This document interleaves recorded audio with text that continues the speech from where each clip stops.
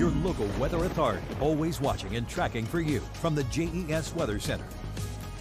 Pretty cloudy this afternoon. We've had off and on showers this afternoon. Some of the rain actually falling pretty heavily, especially as you head further to the south and to the east. So south side right now seeing some pretty heavy downpours out across parts of Campbell, also Pittsylvania, Halifax, and soon even into Charlotte counties. It is all moving to the north at a clip of around about 20 to 30 miles per hour. And these rain chances are going to stay with us here off and on throughout tonight and start to end for us come tomorrow morning.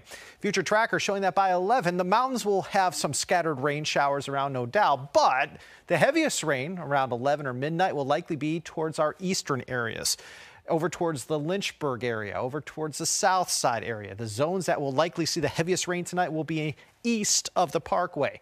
So again, we're expecting to see perhaps upwards of an inch of rain into our southeasternmost counties, maybe a tenth of an inch to a quarter of an inch of rain into our westernmost counties.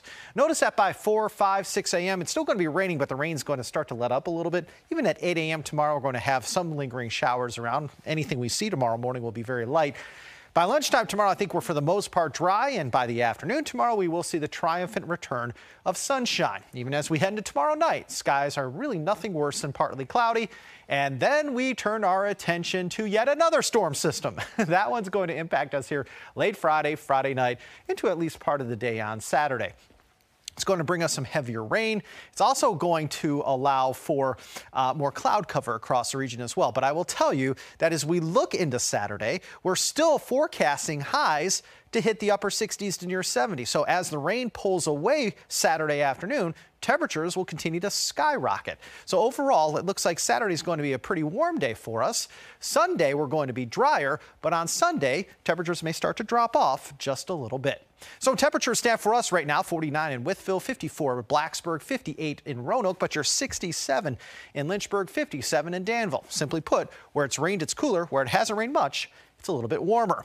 And the jet stream is such that we're going to stay on the warm side here for the next couple of days at least. Now, the jet stream may take a little dip as we head into Sunday, allowing for temperatures to cool off a little bit, also allowing for us to turn a little less humid. But that's a very short-lived cool down as the mercury starts to spike again as we head into next week. So for tonight, rain moves through on seasonal warmth. Overnight lows tonight, 46 to like 54. 3-day zone by zone forecast showing highs in the 60s, mid to upper 60s for the next 3 days in the NRV. Highlands are going to have a couple of rain chances here for the next couple of days, so keep your umbrella handy, certainly poncho too. South side, your warmest days will come on Friday and Saturday with highs in the middle 70s. Now for Lynchburg, temperatures are in the middle 70s Friday and Saturday, down into the low to mid 60s on Sunday, back into the 60s and 70s as we head into Monday, Tuesday, Wednesday. For the Roanoke Valley, you're looking at the chance for rain tonight into tomorrow morning, then another chance for rain late Friday night into early Saturday, and then another chance for rain as we head into next Wednesday. Looks like Sunday and Monday, though, look like very pretty days to be outside.